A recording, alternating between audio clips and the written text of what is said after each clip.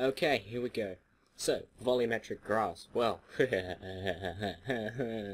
alright, there's several ways to go about it. In fact, there's two ways to go about it.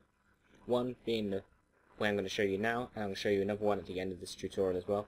This one is high poly volumetric grass. So let's just start by drawing a couple of planes. Don't need to worry too much about size at the moment, we can fix that up later. In my textures pack here I've got a grass texture sheet.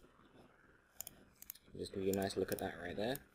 You can see it contains a nice amount of grass textures. I've got two seamless textures along the bottom, and I've got little bits at the top as well here. So yeah, grass textures, very nice. Let's first reverse those faces so we can actually work with it properly. Alright, so let's play around with the size, shall we? It's good enough for me. It's a nice, relatively cool size. Now, volumetric grass can be done in several ways. Along the bottom here, like I said, I've got seamless, so you can have that surrounding a taxiway edge. For example, you get the edge of the taxiway and you can put a seamless grass texture along the whole edge of the taxiway, making it look more realistic. What we're going to be doing today, though, is I'm just going to be using some of the standalone grass textures that I've got here to show you a very simple way to make volumetric grass for little areas around the airport. So let's get cracking.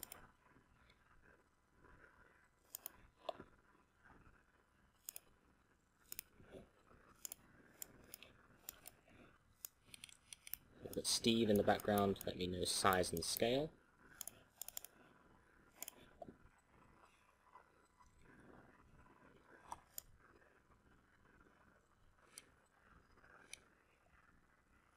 That's about right.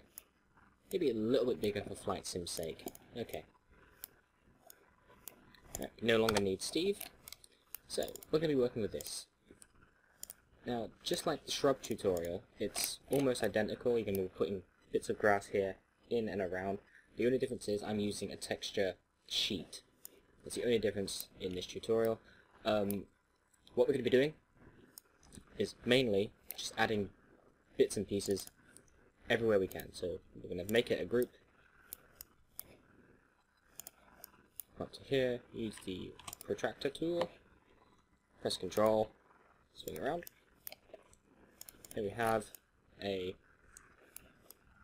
start of what will be volumetric grass. Now, we're going to start using different textures on all of the planes. So we'll go for that one.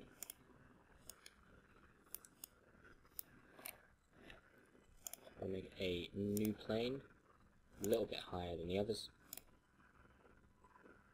Down on blue axis, there we go. Let's reverse the face.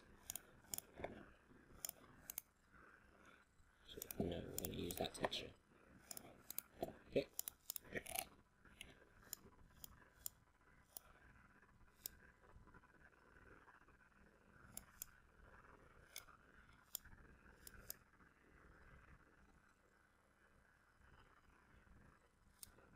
A little bit smaller, so we can fit it all on. That will be fine.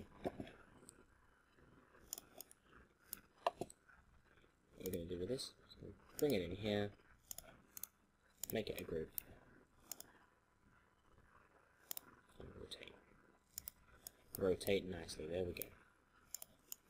So that gives us a pretty unique looking patch of grass. Underneath that, we're also going to put a new plane in again. So use the group as a baseline. Go like that to there. Alright, fantastic.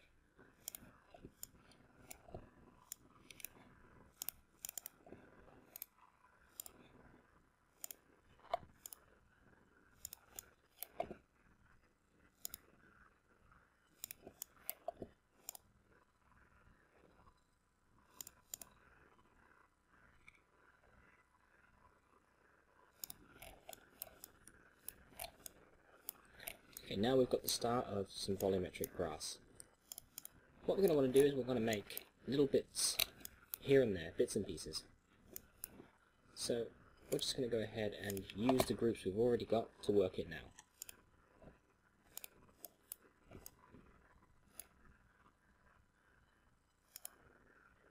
Remembering in our last tutorial that almost everything in nature, when it comes to plants, isn't really uniform.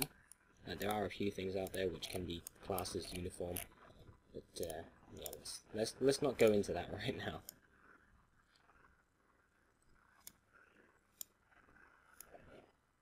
So each one of these is going to want to be a different size, and a different angle, doing something different in life. We can now start to see how our grass will look.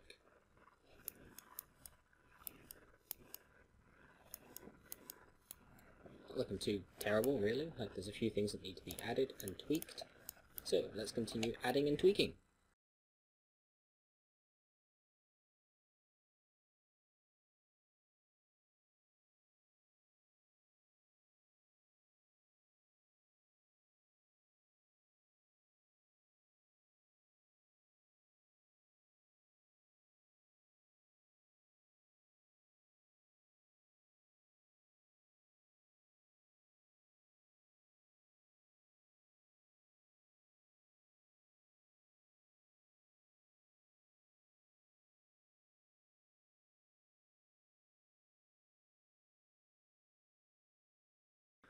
Okay, I think I'm about done with that. Let's have a look without the edges. You can see a couple of gaps that need filling. Nice easy way to do that now. We've got a few panels to work with.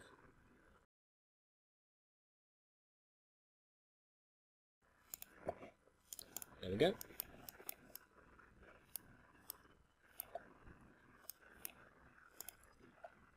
Because a lot of the grass around the edges is going to be shorter and less pronounced, we're just going to drop that down slightly.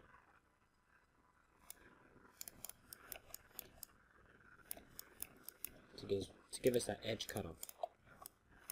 With that in mind, let's just go ahead and copy these once more.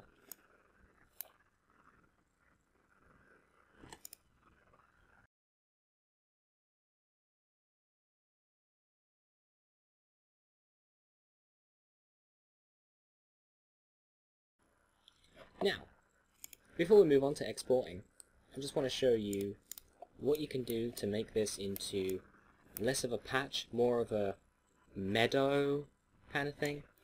Let's just group everything together. Let's go and turn off the edges. Looks so much better without the edges. Now, if you want to make this into a meadow and then export it into Flight Sim, you can, but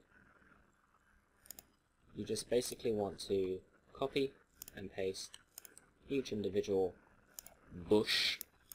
That's the word you want to use, bush, I guess. Of course, give each and every one of them their own unique sort of twist on life.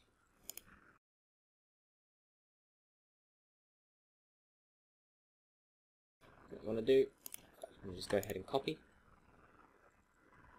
like so, and move it down like that. Now that's how you'd make volumetric grass to cover large areas. I'm just going to go ahead and we're actually going to export this. This will be fine. Export as 3D model. And we're just going to call it grass. Or grass says even. Grass says. Okay, let's bring that into MCX. Okay, here we are. Grass says. This might take a few minutes to load. Oh no, we're straight in there, straight in there. That looks really nice. I have to admit, that does actually look really, really nice. There's a few alpha mapping issues and things like that, but yeah, we can deal with that. Polygon count, 1000. Yeah, it's not actually as bad as I thought it'd be. Quite a lot though. But that's your basic volumetric grass shape. Sort of a round, and then crisscrosses in the middle. Well, let us examine the texture. Let's go up to 124, like so. 124 is not quite cutting it, so 170. That's really nice. 170 is touching perfect. Now, of course, no shadow. Z-right can stay in there. Why not?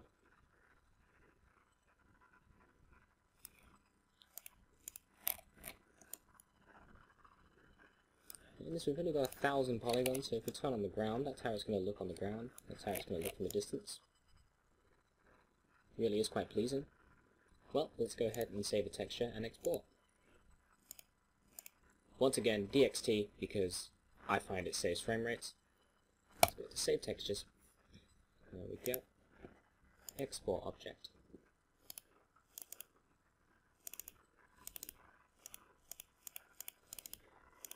Didn't know which one to click on there. Grasses. Okay, I'm just going to place it in the same folder as last time. I've already placed it into the Airfield Essentials 2 BGL. So we can just go ahead and move that into scenery, copy and replace. And of course, I'm not going to make the same mistake I did last time. I will actually take the textures. Grass sheet. Where are you? There you are.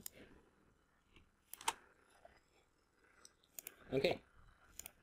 Let us start up Flight Simulator. Okay, here we are in Flight Sim. Once again, of course, it's gonna have to be it. It's gonna have to be Southampton.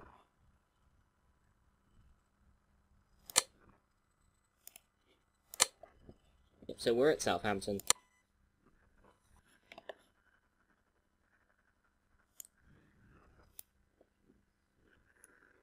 Okie dokie, we're on the ground at Southampton.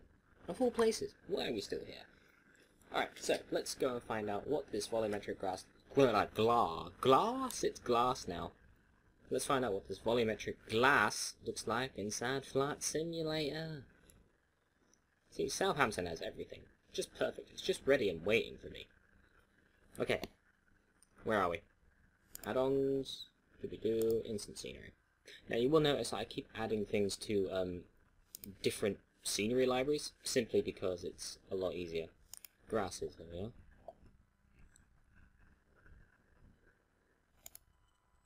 Add to another file.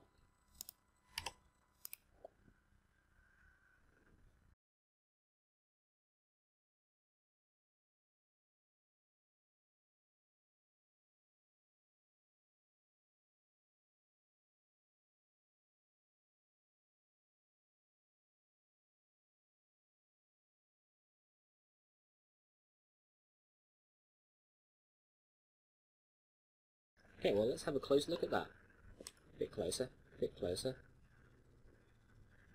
There we are. You can see it gives you that perfect look of grassy stuff, but from a higher angle you can obviously see the structure.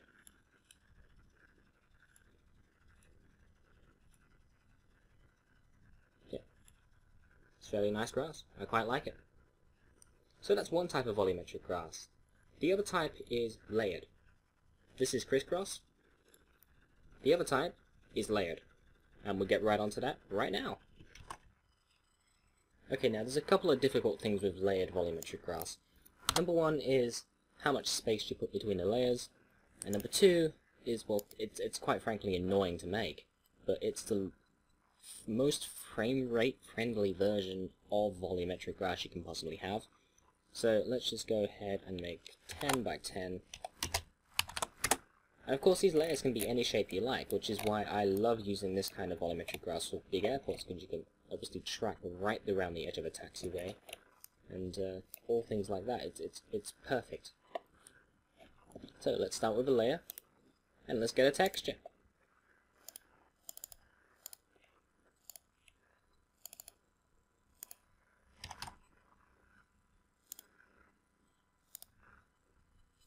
Simply call it grass.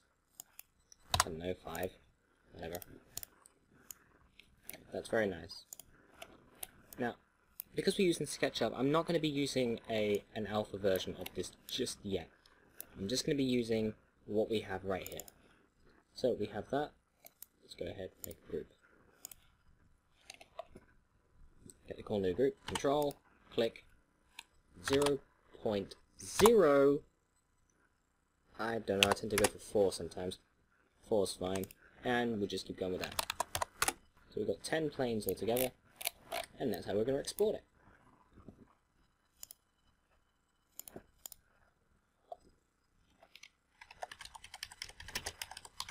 Layered grass. There we go. Right, so this is how it looks currently. Now, you can see that you can't really see through it. It doesn't really look like grass, and if your plane was to be sitting on that, you're probably thinking that doesn't look at all like grass. Well, that's because this texture needs an alpha map applied to it. Turn off that. That's annoying. Right, this texture needs an alpha map applied to it. So what we're going to do is we're just going to go ahead, go into Material Editor, and we're going to be deleting that. But before we do, right, we just want to remember that this is 10 by 10, and the other one was 9 by 7. You can see the difference in polygons, 20. The other one was over 1,000. So this is low poly. There are a few things that don't look as good, and all of the above. But yes, Material Editor, Grass, Textures, let's go. Now we're just going to name this a temporary name. We're just going to call it Temp Grass. Okay, we're going to export that as a DXT, and we're now going to export the model.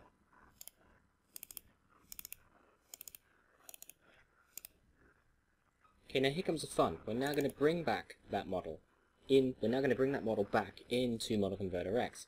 So let's grab it here, Layered Grass MDL, bring it in, and it's exactly the same as we left off, only now we can tamper with the textures. I already have a texture called Grass VM1, which is just basically a grass texture with an alpha map applied to it. In fact, I can show you that. This little program here is called DXTVMP. Just drag that in there. You can see the alpha channel appear here.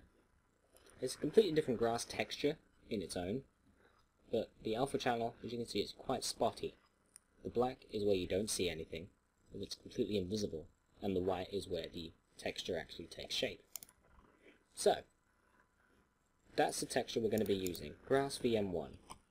Into there, and paste. Grass VM1. Okay. Now just pop down here. We can now change it out for that exact texture. The texture's now been changed. All we have to do now, so change it down to less actually, but sort of reversed. But yeah, I had a bit of trouble with the alpha blending there. I'm a bit weird when it comes to things like that. But yeah, this is what your grass will eventually look like. Now, as you zoom in closer, you can see the individual lines and pieces, and you don't really care about that. Once again, you don't want a shadow. And I find it better to turn off the Z right in this situation, because the grass will then blend all in with each other. If you look at it from this angle, you get to see less as you go further ahead. So your grass will have the effect of appearing the further you get away from it, and etc. So the further you get away from the grass, the less there appears to be. And the closer you get, the more there appears to be. It's a rather strange optical illusion, but it's quite fun to have in flights in.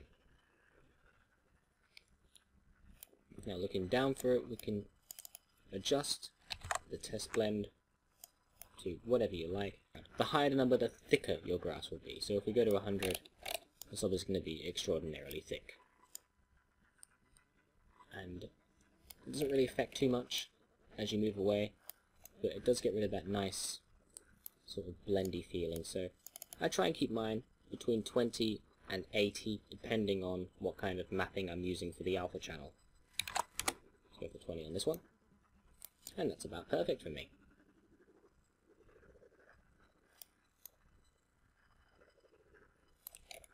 And once again, you put that into Flight Sim in exactly the same way as before.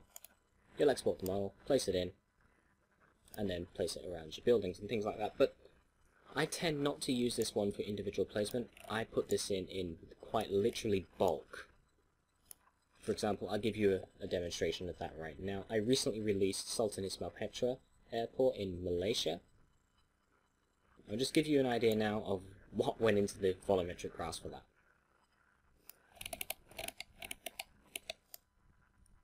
This is the volumetric grass for Sultan Ismail.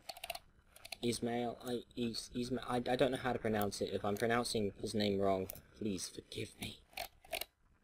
Whoa, too far. But yeah, as you can see, it's making my Model Converter X go nuts. It doesn't like it. The thing about placing this amount of grass in as well, you do need an attach point, which is for the correction of the Earth curvature. Because it's running the length of the airport, I mean, seriously. Number of polygons in that? Just over 2,000. So, honestly, less than the main terminal building itself. Which is perfect, really. So yeah, if you want low poly, volumetric grass, go for the layered effect. Layered option is literally the best. It looks great. There's nothing wrong with it. It appears as you get close, so it does save on your frame rate, it really does. If you want more realistic looking grass, which you can see from a more of a distance, which you can get those beautiful camera angles of, you know, the grass in front of the wheels and things like that, then the high poly volumetric grass is definitely for you.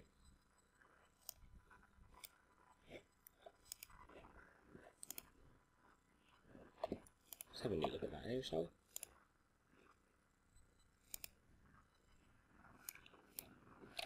So yeah, well, I hope you enjoyed this tutorial. I certainly enjoy making these little tutorials. I say little. Little do you know that we're now probably approaching about an hour. I will edit this down, and it'll be more of a bite-sized chunk for you. But yeah, hope you enjoyed the last one, Volumetric Shrub. If you haven't seen that, I'll put a link up to it right here. There we are. There it is. Okay, and the next one will probably be something to do with trees. I like trees. Trees are cool. Trees are amazing. But yeah, grass. Blades of grass. Lots and lots of grass. Remember to like, comment, subscribe. Grass.